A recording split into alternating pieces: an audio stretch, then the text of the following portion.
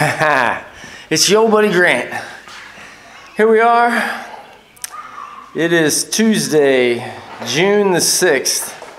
We're over at the Scarborough residence and we are finally making the last load out here with the rent-a-truck from Home Depot in Arnold. Shout out to them.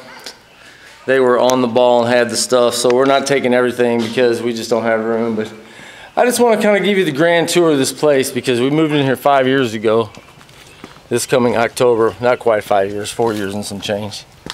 So anyway, here we are, right? We moved into this place. We expected it to be treated like it was a place that, you know, where it was. It's in the Abbey, which is a fairly, you know, it's a nice neighborhood. It's really nice. And this house is just like Lynn said, this is probably the worst house in the whole of the Abbey. And so anyway, well, I'm thankful to God that we were allowed to have it for the time we did. I feel like I made a mistake though in dealing with the people that I did in doing it because, you know, the place is just, I'm going to show you some things here. This is, you know, I mean, this is not why we're leaving now. We're leaving now because we haven't found a house to buy since we've been looking since last March. But that's a whole nother story. But anyway, it became necessary for us to leave because when we pointed out that you know, there was some stuff around here that needed some serious addressing, they sent a realtor down and said it was for sale. That was about 7 months ago.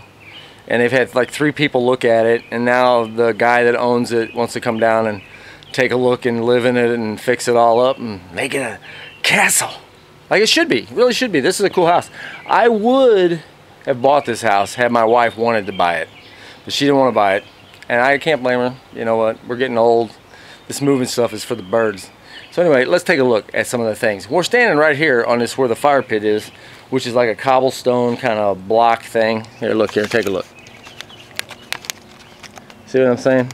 So anyway, I guess it's just got like some kind of a sand base, and like the I guess the chipmunks or something have come and ate holes underneath it, and it's falling in right here. This wall is about to fall over, and I was always worried about the grandkids playing around this thing. Look at that. That's gotten progressively worse since we lived here. Let's see, yeah, we did a lot of the landscaping and took care of that stuff, but we really haven't kept up on it since we knew we were moving and they were selling. And this is a whole other area here. These steps are just like a total disaster, totally unsafe. Actually, there's probably no way that they should have rented us this house. This should have never passed inspection. But these steps are absolutely horrible. Look at this. Bob Cahoon built this house. I guess I shouldn't drop names, but I just did. So anyway, and this house is, and I think he did a lot of the work himself. It's not a very nice place for that, but it has a lot of potential. So you see, this all needs paint down here. This was falling in. I had to have them replace that, and they didn't. You know, this is when the beginning of the end was. The woodpeckers have gotten that. This whole thing is just totally jacked up. We had to have it power washed because they let the mold grow, and the guy they had come out and do the power washing, his job didn't last very long. The mold's already starting to grow back on it. But anyway, let's just walk around this side of the house. How about that? We'll just keep going. So all that back there, that was really a mess when I moved in here. I paid a guy 800 bucks to clean all that stuff up. I mean, it looks good now compared to what it did look like, but I haven't kept up on it, like I said. So this is the stuff that I'm telling you about right here. This is what we had to call them and say, hey, look, you know, the gutters are too small is what the problem is. And so you get that, and that just, you know, the rain doesn't have any place to go, but there underneath there they refuse to fix it. So we just decided we're just gonna move, which we've been trying to do for many months now. Many months. Many months. Alright. And so, take a look around here. See this right here? This is up close and personal. See that? All that stuff. We never did turn the, we never did even have the gas hooked up, so this has been like this ever since we moved in here. And you know, they never came down here once. Not one time in the 4+ years we've been down here have they come down here to do any kind of maintenance, to look at the place, to do anything. They've never done any of it. Can you believe that? How would you like to have a $329,000 house and not even really care about it? I don't know that I would be able to do it. But somehow or the other, they do it. So let's go look at some more of this jewel. Then we got this here. This is the same situation. I pointed this out to them when they did the roof, which we had the blue tarps. We had the blue tarps on the roof for 3 months. I like freaked out every time I came home. I was hoping I'd come home one day and see them blue tarps going off the roof. But every day I came in, the blue tarps were still there. Hi, honey. So let's go look inside real fast. We're gonna take a run inside. Because Lynn did a fantastic job of cleaning this place up. She really did. Here we go. Laundry. I mean, I'll tell you something. When we moved in here, they were still trying to fix all this stuff. Here, let me show you. The painters never did finish that. That was unfinished when we moved in. This ceiling was kind of jacked up.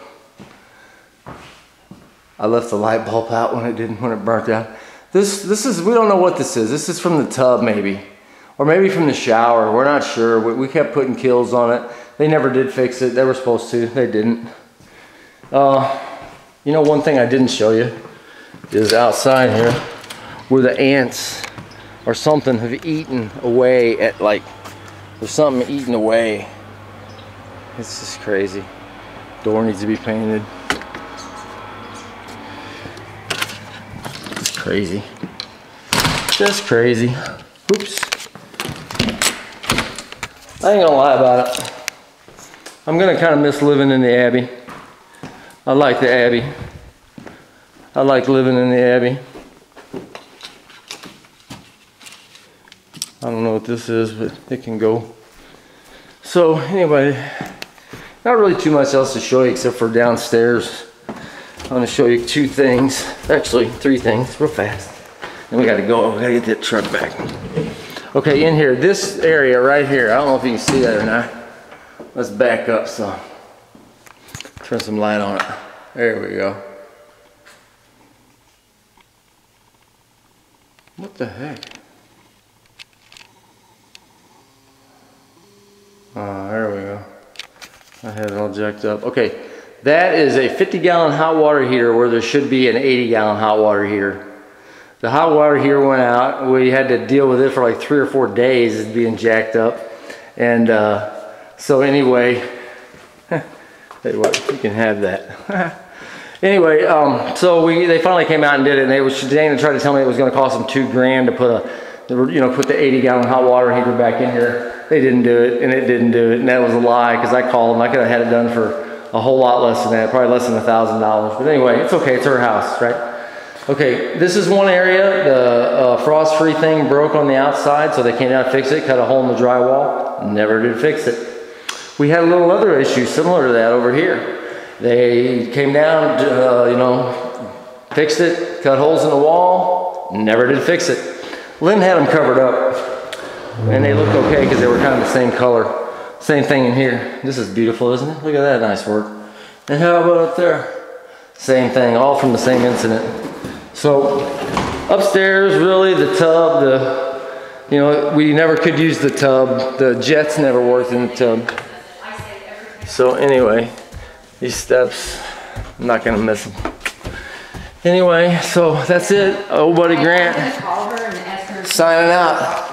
Peace out.